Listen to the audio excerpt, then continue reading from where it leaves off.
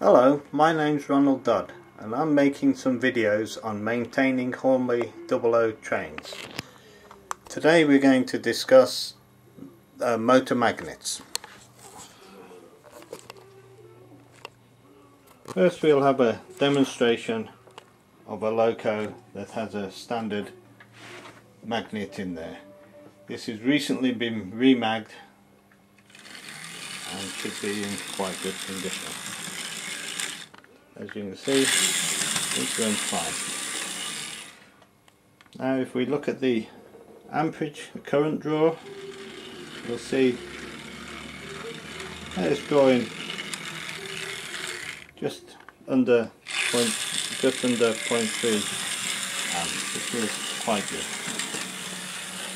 These motors are designed to run at up to 0.65 amps. Now we have a little load on there and the amperage has gone up as you might expect. 0.31, 0.32. Still running fine. We can go slow speeds. There's no problem.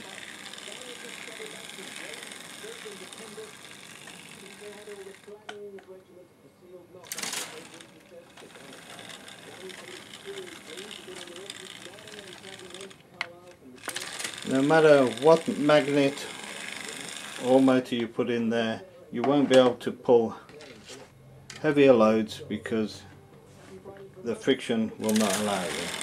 So let's take this up to a dead stop. And there you can see we're running about 0.55 amps. And that'll be the maximum that this motor can work, unless of course you weight it. I have a video of a Montrose weighted that is pulling about 30 coaches with an original motor and magnet in there. So these motors are plenty strong enough. I'll just remove the casing and we can have a closer look again. Okay, a little bit of noise but not too bad.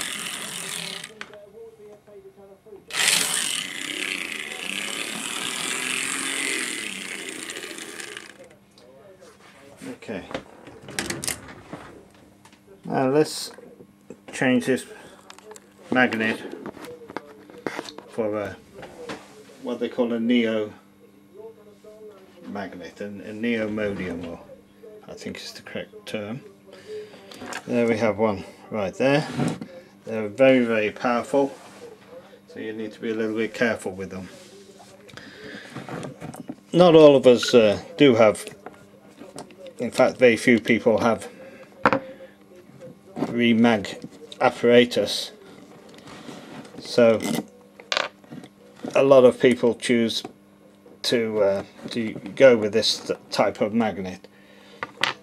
Although the original Dublo magnet there could last 40-50 years without needing to be remagged. Put that there, and I hope I got this the right way round. If it's the wrong way round, it will travel in reverse, so if it goes in reverse, then you'll have to just turn the magnet around the other way. You could have used a compass to find out which way round the magnet was originally, and then put this one in accordingly. Okay, let's just check that it's not catching on anywhere. Sometimes these magnets are not exactly the right size. Also, I forgot to mention that you should always make sure the faces are perfectly clean so that they mate up properly. Okay, let's try this one.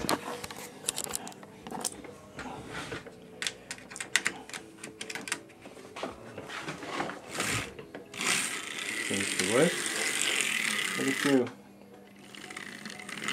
listen to that, you'll notice it is a little bit more noisy than the original magnet. This is because there's probably a little bit of play in the top bearing, and it's shaking back and forth as it turns. Okay, I'm going to put the body on, and let's take a look at the amp reading. Okay, the amp's very good. Less than it was at about, I think, 2.29, and now it's maybe 10% lower or something like that.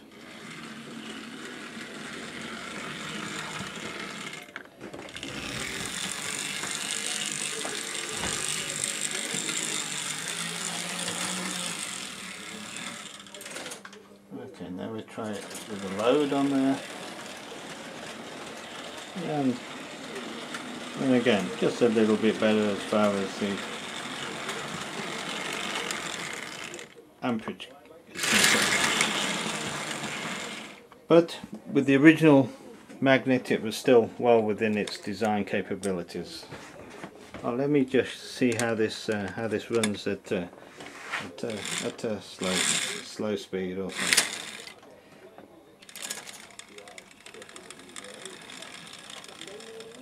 Yes, good. About the same as before. See if I can get it any slower. Always have that little kick to start with. I would say that's pretty much the same.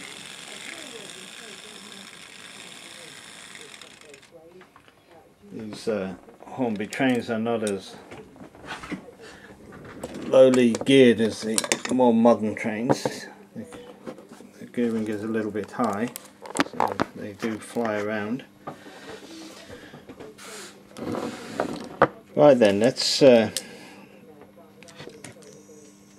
think there is a slight problem with wear in this bearing if you run a train for a long time with this very strong magnet on. Let me just demonstrate. I mean, you can't. This is a smaller. These are 10mm cube magnets, and you can't hardly pull them apart.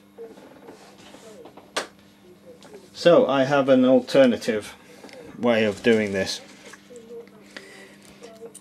Here I've put a 10mm magnet cubed that also purchased on eBay, probably a tenth of the price as the one that's actually been manufactured for the loco, as you can see, and I have put a card to try and insulate it away from the magnet a little bit. It's still strong. That's about the same strength as the original magnet at that point. If you look at the one with the Neo in, you'll see, you know, I could probably lift the whole train off the deck with that. It's stronger than it needs to be. So I'm trying to get it back, dampen it down a bit and get it back to the same strength as what the design strength is for the original magnet. Okay, so why don't we just try this one?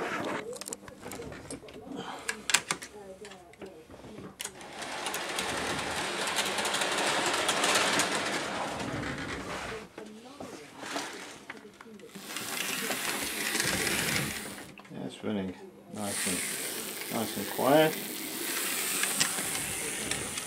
But if we look at the amps, Let's see, they're running a little bit high. It's still okay, but that's just a little bit reverse.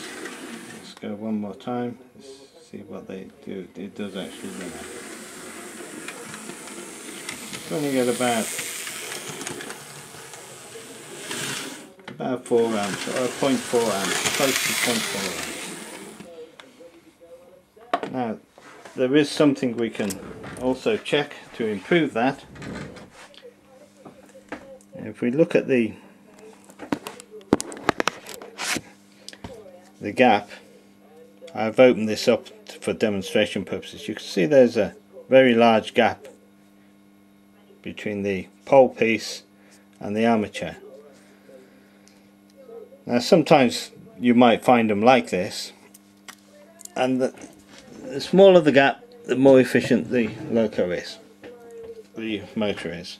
So I'm going to use this tool here. It looks a bit frightening, but it works fine. So the idea is I'm going to put pressure on the outside edge there and just try and bend one at a time. So I'm going to put the pliers one end on here and the other end close into this corner so it won't bend that one. So we just get one bent at a time. So you need to look down through the air gap at the same time and just squeeze it in slowly until it almost touches.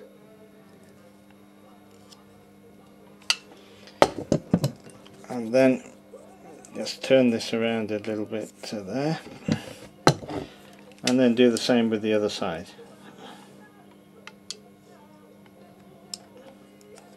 Oops, let's go that way. There we go. Normally I hold it up so I can see a little bit better than this.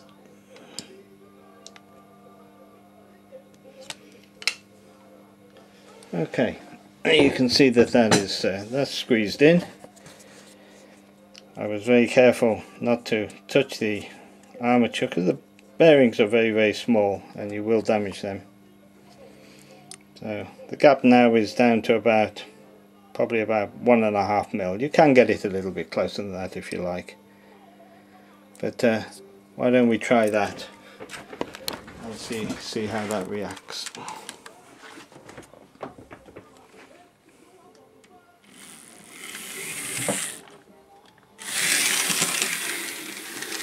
Still nice and quiet.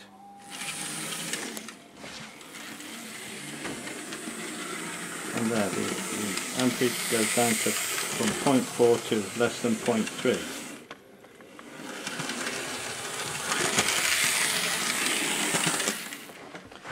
Okay, we'll put a body on there.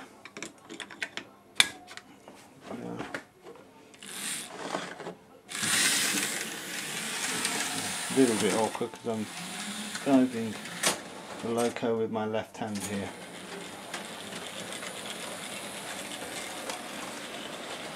Okay, and there we go, a little bit high.